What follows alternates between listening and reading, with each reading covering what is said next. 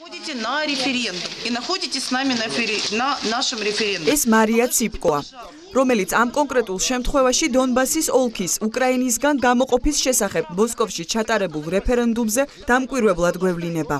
თუმცა მედია საშუალებების მიერ სხვადასხვა დროს გავრცელებული ვიდეო კადრები ცხადყოფს, რომ ციპკო ამა თუ იმ განსხვავებულ ამპლუას თავისუფლად ირგებს და სხვადასხვა პროპაგანდისტულ აქტივობებშიც აქტიურადაა ჩართული. ეს კვლავ მარია ციპკოა, რომელიც ამჯერად მარია ვიკინას სახელით ახალწამებულთა და აღმსარებელთა ფონდის დირექტორად ასაღებს თავს და რუსეთში მორწმუნეთა ცხოვრებისა და მოღვაწეობის შესახებ გვიყვება. ამ კადრებში ოდესელი მარია ციპკო ახალ როლს ირგებს და ამჯერად დონეცკელი იურისტის სახელით ესაუბრება ჟურნალისტს. ის უკრაინელი სამხედროების მიერ კრამატორსკში ჩადენილ დანაშაულებებზე საუბრობს. ციპკოს მსგავსი დაქირავებული მოწმეებისა და ამა თუ იმ ცრუ ისტორიების გაშუქება რუსული პროპაგანდის ერთ-ერთი აპრობირებული მეთოდია. ვიდეო მანიპულაციების მეშვეობით დეზინფორმატორები ცდილობენ ვიდეოში რეალური ადამიანების ჩვენებით არარეალური ისტორიების შეთხზან და ფაქტები უარყოფითი რაკურსით დაგვანახონ. ვიდეო მანიპულაციების საკითხი საკმაოდ პრობლემატურია დღესდღეობით. ადამიანები, რომლებიც სხვადასხვაგვარ პროპაგანდისტულ ვიდეოებს ამზადებენ, ძალიან ბევრ რამეს ითვალისწინებენ. როგორ დაამზადონ ვიდეო, ისე რომ თვალშისაცემი იყოს პირველ რიგში და ამავდროულად დამაჯერებელი, ესე თუ ის ხელოვნურად შეთხზული ამბავი, ასევე როგორ აიძულონ ადამიანები, რომ თუნდაც news feed-ში ვიდეოს გამოჩენის შემთხვევაში დააკლიკონ და გახსნან ვიდეო და ასე შემდეგ. ასეთი ადამიანები ფაქტობრივად ყველა იმ უნარს ფლობენ, რაც ბოლო 50 წლის განმავლობაში ტელევიზიასა და ჟურნალისტიკაში გარკვეულმა ადამიანებმა დავაგროვეთ. მათ ზუსტად იციან ვიდეო უნდა იყოს 2 წუთი თუ 10, რა საკვანძო სიტყვები უნდა იყოს გამოყენებული headline-ა და ასე შემდეგ.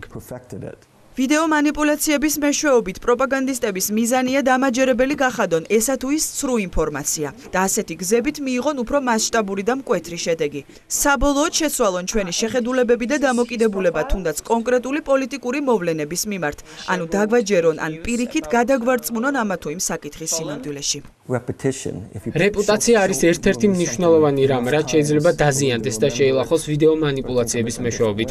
ალბათ ძალიან კარგი ნებისყოფა და გონიერებაა საჭირო იმისთვის, რომ საბოლოოდ არ მოექცე მრავალჯერ ნანახ ვიდეოში მოთხრობილი ისტორიის ზეგავლენის ქვეშ. პროპაგანდისგან თავის დასაცავად უპირველეს ყოვლისა უნდა შეძლოთ სანდო და დეზინფორმაციის წყაროების ერთმანეთისგან გამიჯვნა, რაშიც ყალბი ინფორმაციის გამავრცელებელი საიტების მახასიათებლების ცოდნაც დაგეხმარებათ. ფოტოს გადამოწმებასთან შედარებით, ვიდეოს გადამოწმება შედარებით უფრო რთულია, იმიტომ რომ რაღაც ერთი, ასე ვთქვათ, პროგრამა, სადაც შევძლებთ, რომ ვიდეო ავტორითოდ და პასუხი მოგცოს, ვთქვათ, მანიპულაციურია, დამონტაჟებულია თუ არა, ესეთი რამ არ არსებობს და გვჭირდება რამდენიმე ნაბიჯი ეტაპობრივად, რომ იმ შედეგამდე მივიდეთ, რომ დავადგინოთ ესა თუ ის ვიდეო გამოიყენება მიზანმიმართულად პროპაგანდის გასავრცელებლად თუ არა. ვიდეო მანიპულაციების გადამოწმების რამდენიმე ხერხი არსებობს. ნაბიჯი პირველი. შეადარეთ ერთმანეთს YouTube-ზე ვიდეოს გამოქვეყნებისა და ატვირთვის დრო. ამისათვის შეგიძლიათ გამოიყენოთ Amnesty International-ის პროგრამა YouTube Data Viewer-ი. შესაბამის ველში YouTube-ის ლინკის განთავსებით პროგრამა მოგაწვდით ინფორმაციას ვიდეოს ატვირთვის დაწყების დროის შესახებ. ნაბიჯი მეორე. შეისწავლეთ იმ ადამიანის პროფილი, ვინც ეს ვიდეო ატვირთა. დააჭირეთ ვიდეოს ამტვირთველის სახელს და დაათვალიერეთ რა ტიპის ჩანაწერები იძებნება. ამით თქვენ დაადგენთ თუ რომელ კონკრეტულ თემებზე კონცენტრირდება თქვენთვის საინტერესო წყარო. პროფილის შესწავლის საილუსტრაციოდ შეგვიძლია 2016 წლის 14 სექტემბერს ნიკა გვარამიასა და პაატა ბურჭულაძის შორის YouTube-ზე ატვირთული ფარული ჩანაწერი გამოვიყენოთ. მოცემული ჩანაწერი YouTube-ზე რუსულენოვანი ვებგვერდის Creative Georgia News-ის სახელით არის ატვირთული. მის YouTube არხზე მხოლოდ 3 ჩანაწერი იძებნება. Creative Georgia News-ის ვებგვერდზე დეკლარირებულ მისიაში მანამდე ვიდრე ეს გვერდი გაუქმდებოდა აღნიშნული იყო, რომ ის რუსეთსა და SNG-ში მომუშავე ჟურნალისტთა ჯგუფის ინიციატივით არის შექმნილი და იმ ადამიანებისთვის არის განკუთვნილი, ვისთვისაც სულ ერთი არ არის საქართველოში მიმდინარე პროცესები. ნაბიჯი მესამე. გადაამოწმეთ ატვირთული ვიდეოს შინაარსი.